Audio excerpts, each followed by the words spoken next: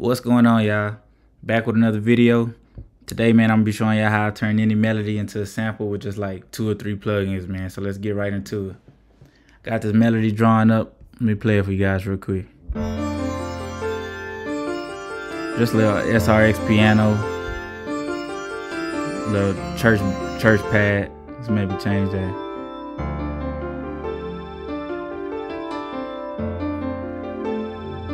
Okay, so that sounds cool. First thing, I want to make sure all y'all do, highlight everything, hit Option R. You want to randomize your velocity to make it sound more like it was when everything was played by, by hand on piano. I already did that, so I'm gonna exit out of it. Let me push this back. But yeah, you want to make it sound realistic. That's the first step in making your melody sound like a sample. Okay, cool. So let's go ahead and play it. Oh, another thing you guys could do, I almost forgot about this. So Control A, hit Option, and you guys could nudge everything to the right, just a little bit off the grid. That's another important step that could, make your melody sound, vintage. Because, back then everything wasn't really just played right on time and quantized and everything. So do those two things and you're off to a good start in making your melody sound like a sample. Let me go ahead and play it. Boom, I got this rooted to track 2. Okay, cool. So let's make sure all these on. Let's get into it. Cool. First thing I got for y'all, I don't know why this is going like this. Let's see, quantize.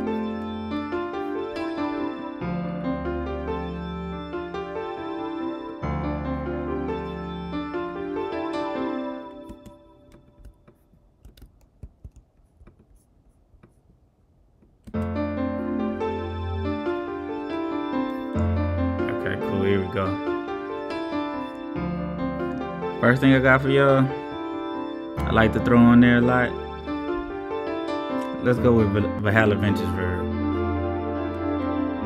So you can make it sound like the 70s, 80s, got different presets. Really make your melody sound vintage, so this is one of the #1 things I would use. And that I do use to turn my melody into a sample. So kind of mix with your ears and see what sounds best as far as the mix goes.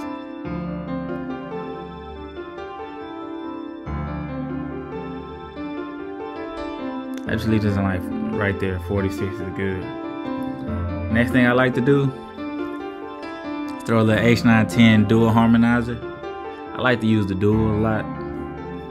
It gives it 2 of them, and then I'll sync it right here where we at link.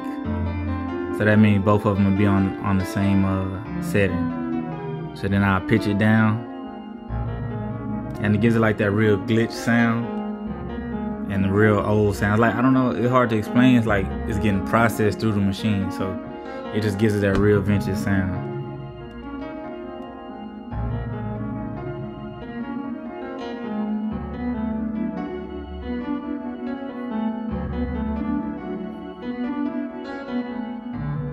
Cool, now that we got that, let's see what's another one I like to use. I either go to Cymatics Origin, and I'll downgrade the sample some. I like doing that depending on what I'm going for. Also different presets on that. So if you want like that Drake effect or Party Next Door OVO effect, something like that, you can use this, degrade the sample rate.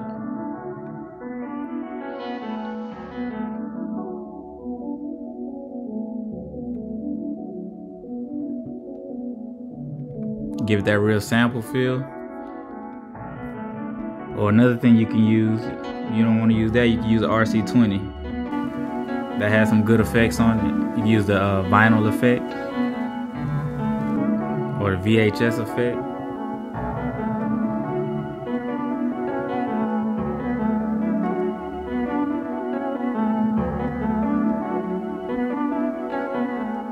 And that's the majority of what I do to make all of my melodies sound like a sample, man. So if you want to like make samples or something like that, these are 3 easy things that you can do. You know, throw them on your melody, turn it into a sample.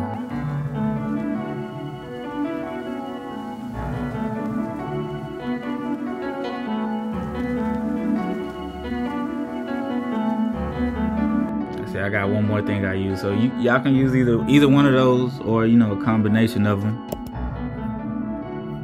Another thing I like to use right here is tape. I'll go to like the lo-fi, you know, and it uses like AI to analyze your beat and everything. So I kind of like this plug-in, Sweet Old Vinyl. You could adjust the noise.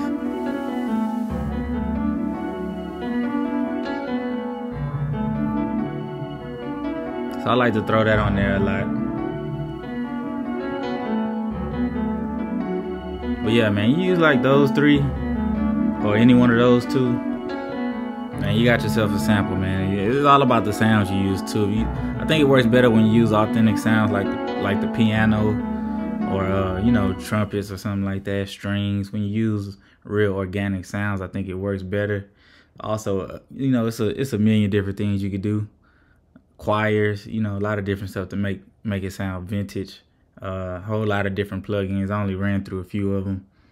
It's a lot of different stuff you can do, man. But I just wanted to give you guys the basics on some of my go-tos when I want to make my melody sound like a sample, or make loops and make it sound like a sample or something like that. You can put vocals in here, go to arcade.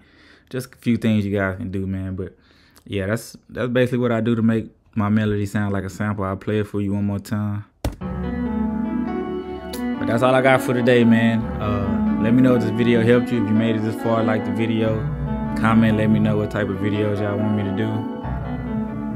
Until next time, man, signing out.